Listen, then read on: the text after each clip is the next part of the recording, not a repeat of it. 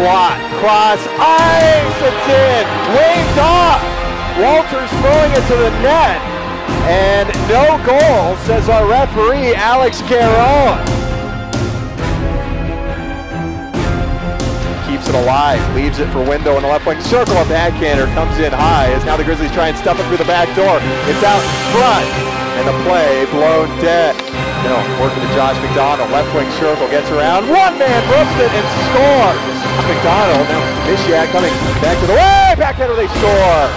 With it, quickly ahead, Miglio, left wing circle, Ryan McKay there to make the save. Pass back to McGinnis as he comes flying in. Now here's a shot, they score! Johnny!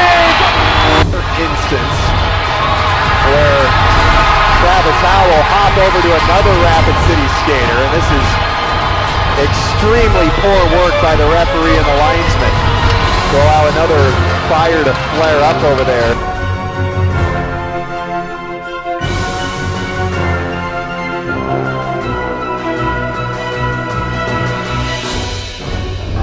Takes it back out for Tim Daly. Back matchup and right wing circle shot. He scores. We're tied at 2.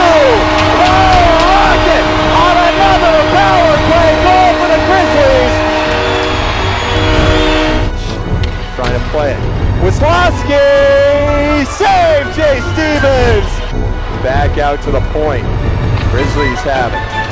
Thrown to the net by Banwell. Save. Rebound in front. Great score!